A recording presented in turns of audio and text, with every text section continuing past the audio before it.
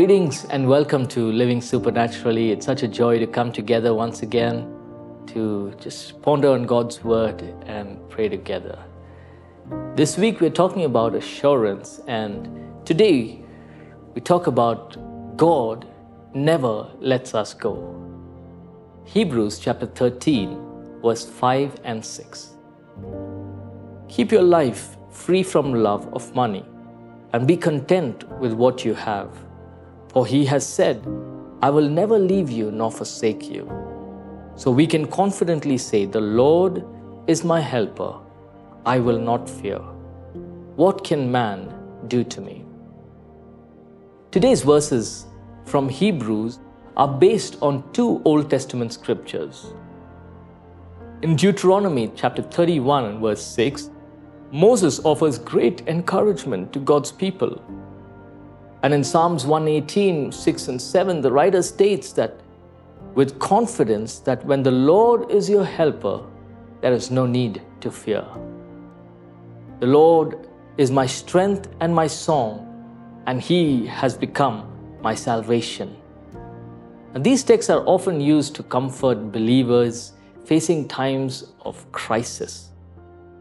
Knowing the assurance of God's presence, we are comforted and filled with hope. We know that God is always with us. He will never leave us. He will never forsake us. When we put our hand in God's hand, He grabs it and He will never let it go. God holds on to us with all that He has. But even in the good times, we face challenges. The first part of our passage today reminds us to love one another as brothers and sisters. We are called to show compassion and hospitality to strangers. We are called to remember people who are mistreated. Our marriages are to be honorable before God. These are not easy tasks. The only way we can serve God with confidence is remembering that the Lord Jesus died for us so that we can joyfully live for Him. If you could earn your salvation by working for it, we can lose it the moment we stop working for it. But you didn't earn your relationship with God. It was a free gift. Once it has been given, God will never take it back. That should be an unimaginable source of joy for every believer.